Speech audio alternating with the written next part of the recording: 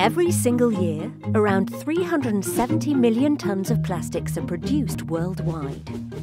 That's the equivalent weight of 2 million jumbo jets, and consumption is expected to triple by 2050. Plastics are used in a vast number of applications, from packaging to cars, planes to buildings, healthcare equipment to furniture and electronics, to name but a few. But plastics have a problem. In fact, they have two: where they start and where they end up. So where do plastics come from?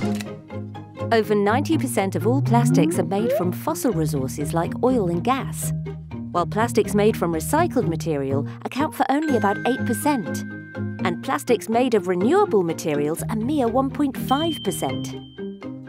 Every day, a staggering 9 million barrels of oil are used to produce plastics. And if we continue business as usual, this number is projected to increase to 23 million barrels per day by 2060. Not only does this reliance on fossil raw material lead to substantial carbon emissions, it also depletes our natural resources. Now let's explore the second problem with plastics, where they end up when we dispose of them. A staggering 8.3 billion tonnes of plastic has been manufactured to date. Of this, about 76% has already become waste.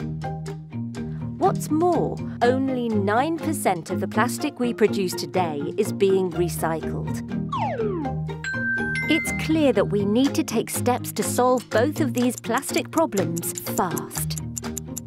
We need to collect all plastic waste.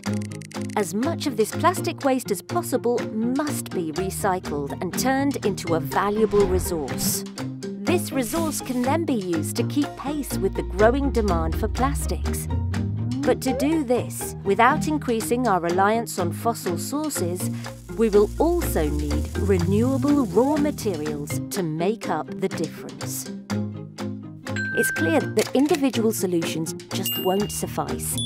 But if we harmonise all solutions to work together in concert, we can ensure a sustainable future for plastics.